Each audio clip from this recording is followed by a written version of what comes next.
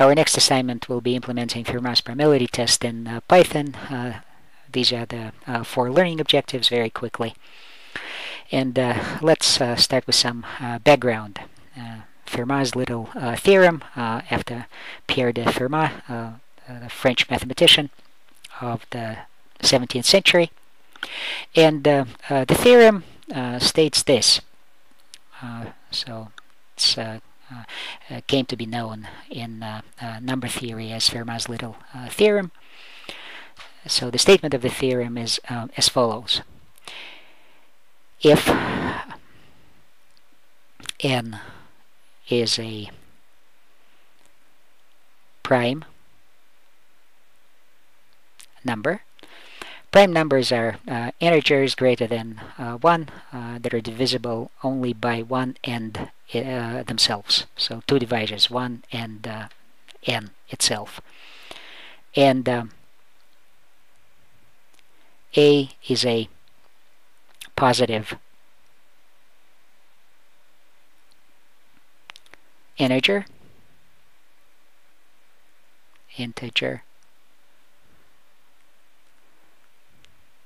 less than n.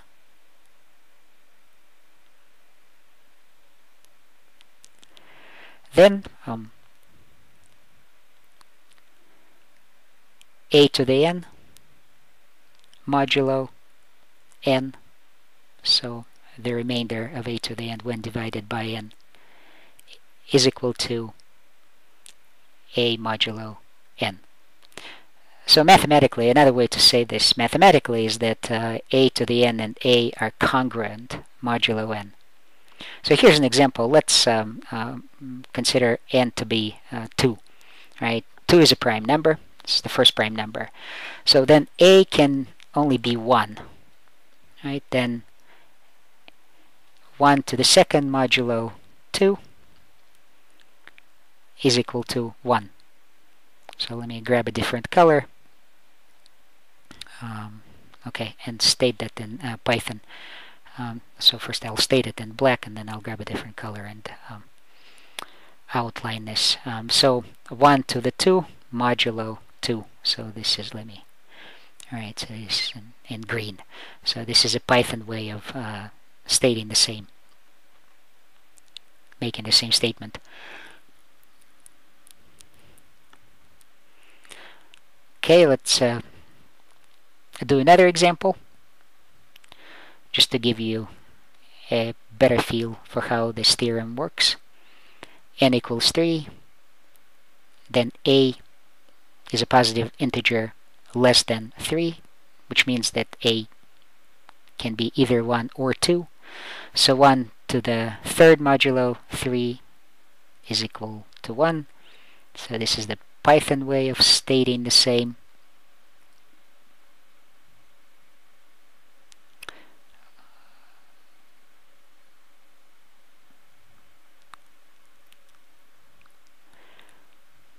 One to the third modulo 3 is equal to 1. Okay. So it should be, okay, in the previous statement, should be 1 asterisk 3 modulo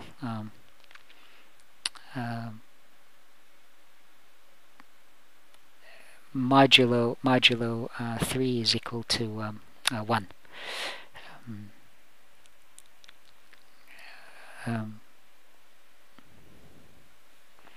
Okay, 2 to the third modulo 3 is equal to 2. So a couple more examples.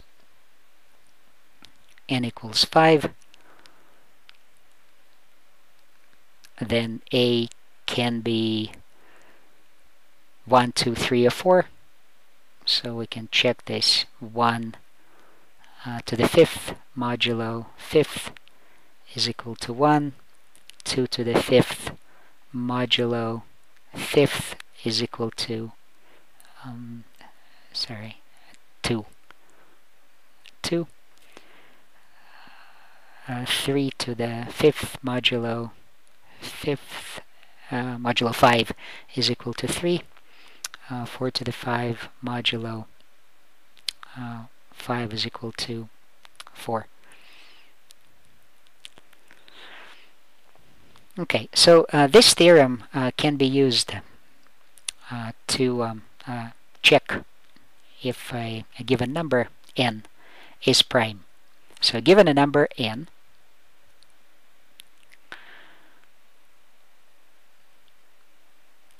we want to test if n is prime.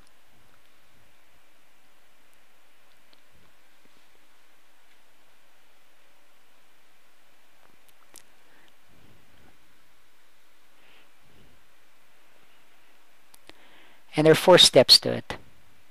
So first, pick a random number a,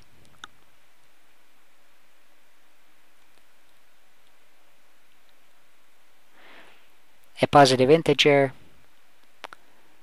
less than or equal to n. So in this interval from 1 to n minus 1.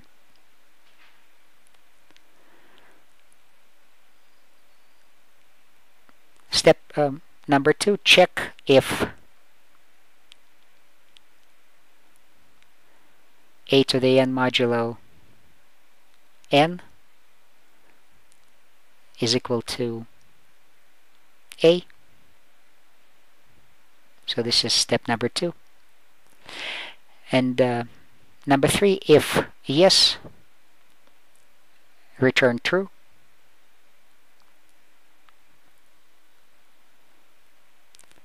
If not,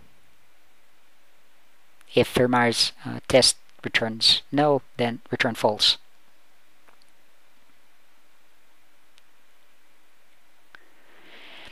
And we can apply this primality test to a given number multiple times, right? Because every time we choose a randomly, so and obviously the more we apply this test, this is the core principle of probabilistic algorithms. The more you apply the probabilistic algorithm, some probabilistic algorithm, the better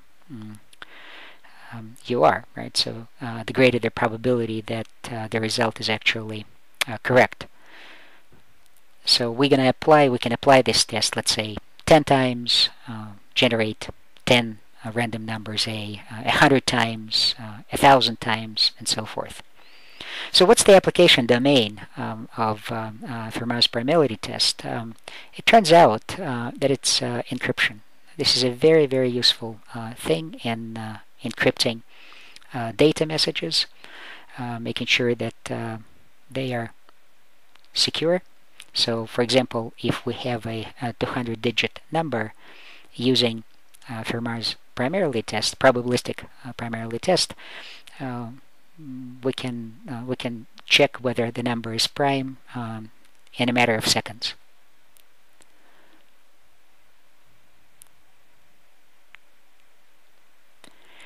And this is one of the key components behind the RSA encryption algorithm. So this is a great example of something that used to be considered pure and non-applicable a couple of centuries ago. I'm talking about number theory and testing for primality.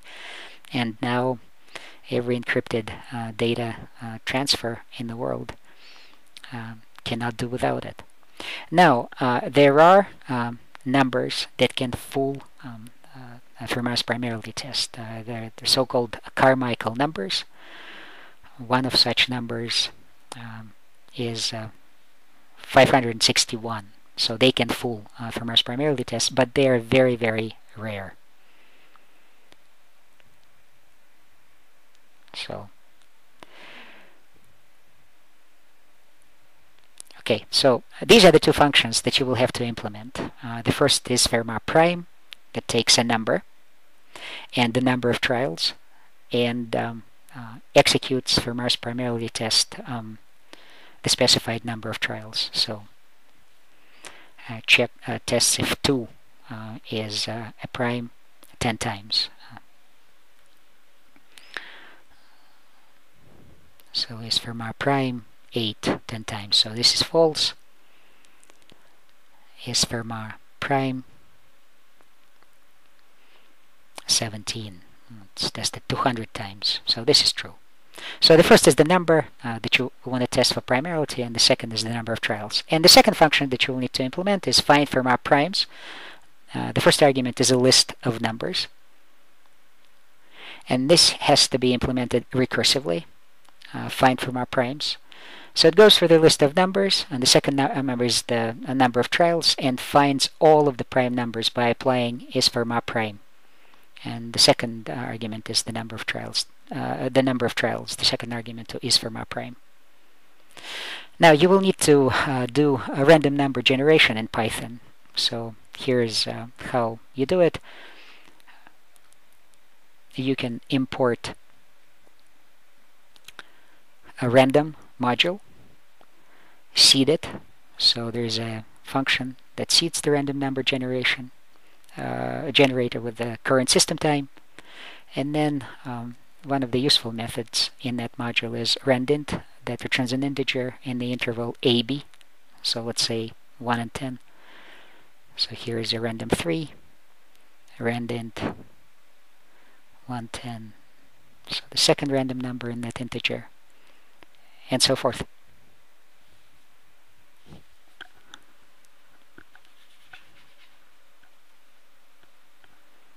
So happy hacking!